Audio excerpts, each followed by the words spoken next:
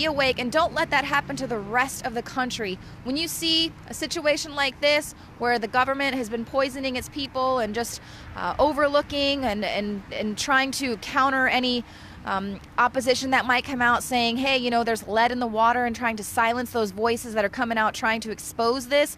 When you see stuff like that, it's time to A, shut it down, or abandon ship. We're standing here in Flint, Michigan, right here in front of the Flint River. This is the notorious river where the people here in Flint, Michigan were having their water temporarily rerouted from, notorious for its filth. You can see the lovely greenish hue of this water.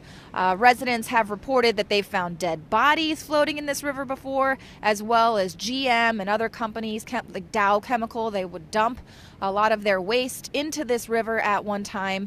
So residents were just shocked to learn that this was where they were going to be getting their water supply from. And of course, we know there was a lot of issues with how that water was being treated or wasn't treated, simply because they were cash strapped, so they didn't go follow the proper EPA protocol to ensure that that water, toxic wastewater, was safe to drink. And now a few days ago we found out that there was an outbreak of Legionnaire's disease that was happening for about 18 months. 10 people died, and now we can see from emails received through FOIA request that as early as about 2014, officials were concerned that there was a potential tie between the switching over of the water from the Detroit water supply to the Flint River, that there was a Legionella being found in this water, and that that was potentially what was causing this outbreak that it led to 10 deaths. But again, the public was never told about it, just like they were never told about the lead. They were never warned about the trihalomethanes that were potentially coming out of this water because it wasn't treated properly, which of course, if you're taking a nice hot shower, that's the #1 way to absorb these toxins through the steam, which is going to cause kidney, liver damage.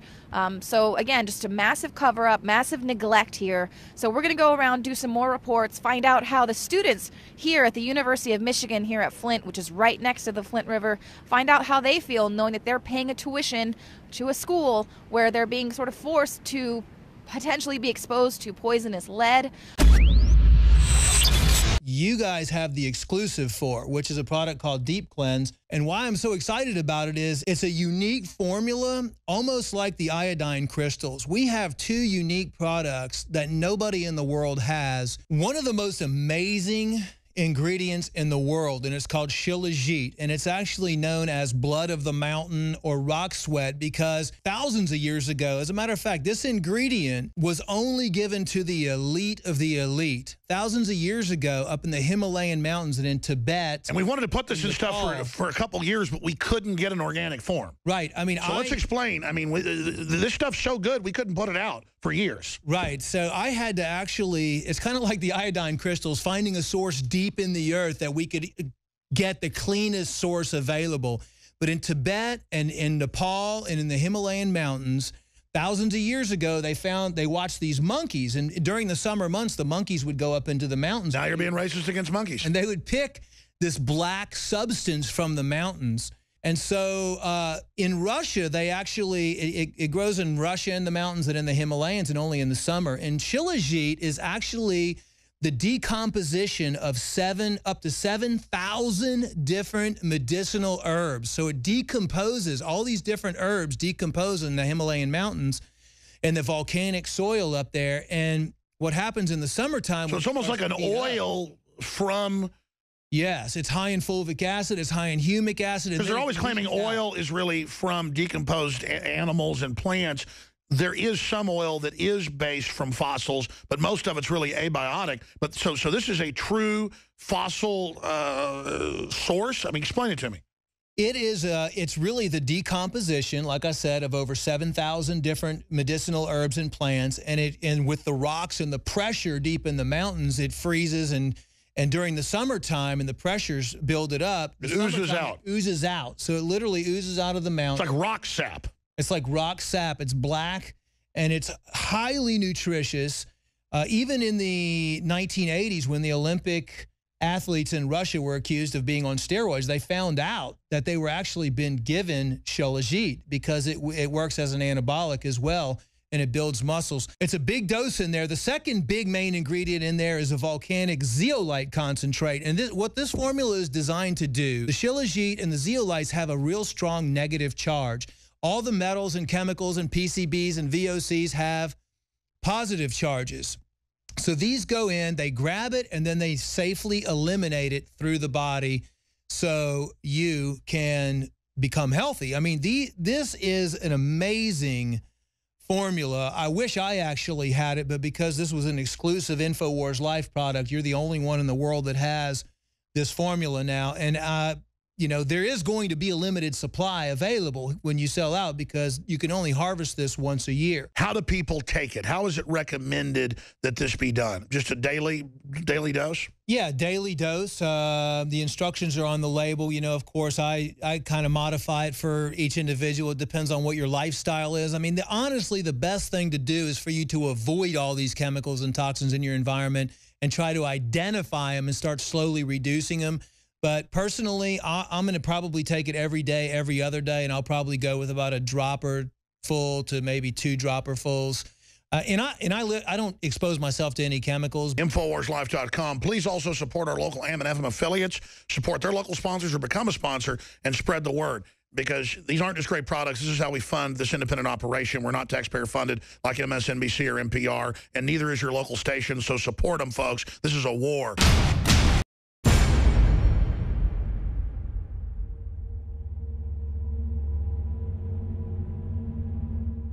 Looking at the huge Fast and Furious news that came in, it's Fox News, Associated Press. El Chapo had a .50 caliber rifle from Fast and Furious, not the movie Fast and Furious, the gun running program. And so let's turn Jakari's mic on.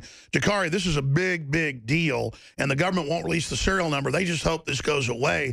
This is the kind of thing that captures the public's attention and brings Fast and Furious back that Hillary and Obama and all of them have not gotten in trouble for, or Big Sis, or Eric Holder. Yes, and I believe it was last year, maybe the year before, a Mexican beauty queen was in a shootout that involved a Fast and Furious gun. So when we see stories like this, El Chapo, you know, the beauty queen, it brings it back to the American attention because so often we see so many scandals now. It's like a new week, new scandal. So people blow through this stuff pretty fast, and it's hard to keep everybody's focus on one particular issue because next week it's going to be something else. But with the capture of El Chapo, I was actually watching a piece on him last night talking about the first time he escaped from the prison, and you know the very elaborate thing. They dug a tunnel, you know, 90 feet underground. Trained people in Germany. Yeah, it was quite interesting and fascinating how this guy does it. But you know, he's been captured once again. We'll see if he escapes.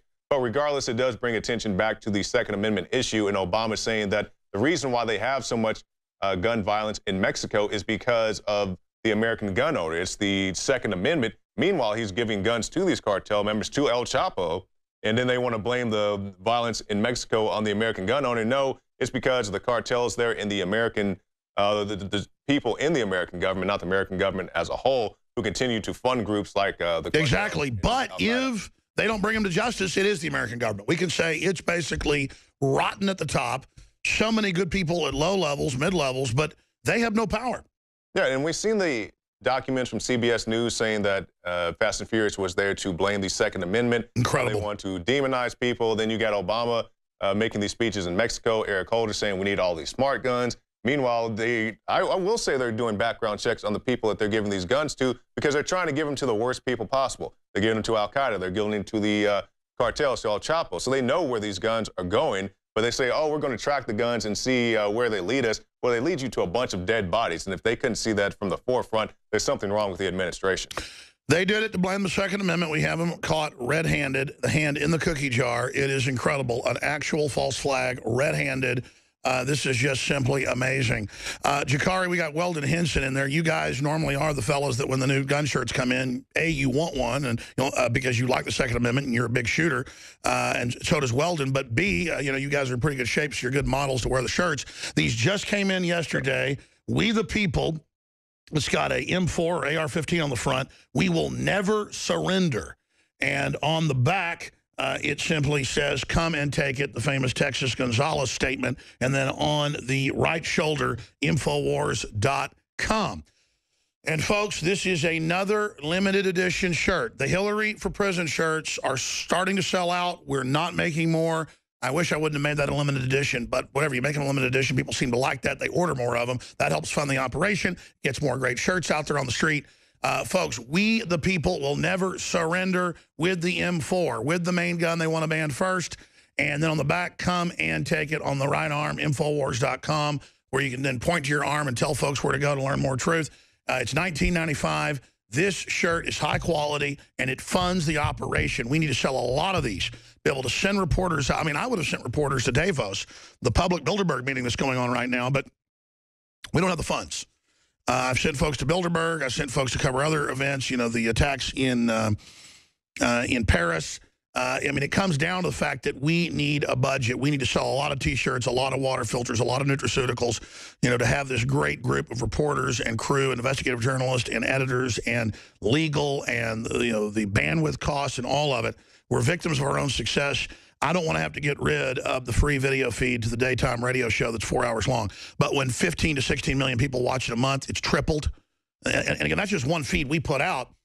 I started promoting it, and it's just, in fact, I want to do an ad on this, calling for folks to support us because we can show the metric of the bandwidth. I can show the bills. I mean, $56,000. And I mean, we got some of the cheapest bandwidth out there. So, I mean, believe me, we've shopped around, and it's good bandwidth. And it's just a victim of our own success when we have this many viewers. Again, in a month, just on, 16 million times people connected and then watched. I think an average was about 30 minutes. But the point is, that's a lot of people. I mean, that's one small part of our audience, but it's growing. It shows the exponential growth, but it costs so much money. So InfoWarsLife.com, InfoWarsStore.com. What's your view on the shirt? I personally think it's awesome. The graphics crew came up with it because I was saying we'll never surrender our guns on air. We've got to make a declaration of this. I kind of wanted one with like the Alamo and that statement. They said, no, this is better. I agree. What's your view on the shirt, Jakari? It's just another in the series that we have. You know, it's a great shirt, high quality shirt, you know, very comfortable, and it helps you to meet like-minded people. You know, you can go back through the archives. You can see the other Come and Take It shirts we have, but, you know, this is the new one. It's a great one, and you can see by the success of the Hillary shirt, you know, how much publicity we've gotten off that, how many like-minded people have come together. You know, they're wearing it at political rallies. You know, it's Trump's talking about it. Yeah, I mean, it's a very popular shirt, and this can be that as well if people get out there and make this an issue and just wear it. And, you know, it's a great shirt. The Hillary shirt we came out with 4 months before the end of the year, and then literally about in early December, a huge shipment came in, made right here in America, you know, printed here in America. Most shirts are made in America. We have cheaper ones that aren't, and people choose. But the point is that it's super popular. And other people, I'm sure, are making them. They are now, and then that's fine. We're done when these are sold out. They're available at InfoWarsStore.com, InfoWarsLife.com, or call 888-253-3139. But this shirt, again, I'm not going to do this for 4 months. This is a shirt, limited edition, that will go for 2016, and then that's it. It's gone. So you've got basically 11 months and 10 days to get this shirt, and then it's gone forever. We got a lot of shirts that are not. You know, the Obama Joker one was a limited edition. Man, I wish I wouldn't have got rid of that one. That was the all-time best-selling shirt ever and financed a bunch of stuff. In fact, I was able to hire 3 or 4 reporters. You were part of that wave, Jakari, off the money that shirt made. That was our all-time best. But, oh, really? Oh, absolutely. But, you know, that's it, folks. InfoWarsStore.com. We're going to go to this Farrakhan piece in a minute. Stay with me, Jakari. But let's go briefly to Weldon Henson in there in the control room. Weldon, I just said, hey, throw one of these shirts on, you know, drag you in here. Give us your view on the new shirt, Weldon, because you're back there running the warehouse. Well, obviously, this is one that we had made kind of in response to the fact that every time we turn around, the Second Amendment is getting attacked. Obviously, Obama is on the warpath to destroy the Second Amendment with his executive actions. So this is kind of a response. This shirt is a way for InfoWars to respond to that, and it helps fund the operation. And, of course, we just got these in. I had to put one on instantly. I know you told me to, but I already had one in my office ready to go, so it's good to get over here and talk about it. Everyone needs to pick one up. It's a great conversation starter. Like Jakari said, you know, you meet like-minded people. Get one of these, wear it to the gun range, wear it out to dinner. You know, let's get people thinking about These politically correct people want to end speech. They want to bully us and throw it in our face.